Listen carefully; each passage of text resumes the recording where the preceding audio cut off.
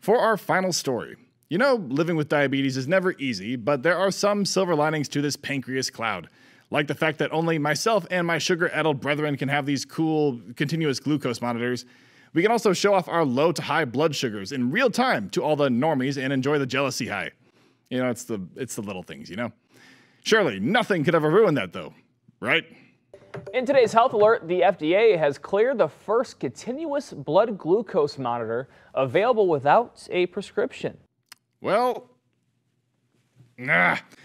yes, even though I was just praising the positives of how people could get birth control without a prescription, I am downright furious that you can now get a continuous glucose monitor, aka CGM, over the counter. I'm not actually mad, but how am I going to be cool now? I don't know. Anyway, this latest CGM has been made specifically for weight loss purposes. It's called Signos, and it uses an AI platform to offer real-time data and lifestyle recommendations for weight management. Think of it kind of like a personalized coach strapped to your arm. The idea is that by helping people understand how food choices spike blood sugar, even if they're not diabetic, they can make healthier choices that support weight management.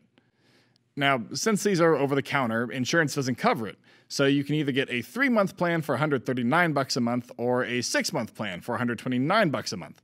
Now, that may sound steep, but keep in mind that prescribed CGMs like the one I'm wearing now can cost $1,000 a month outside of insurance. So frankly, Signos prices kind of sound like a steal. Now, it's early days, but this could open up a whole new category of digital health tools aimed at obesity, one of the biggest public health challenges in the US right now.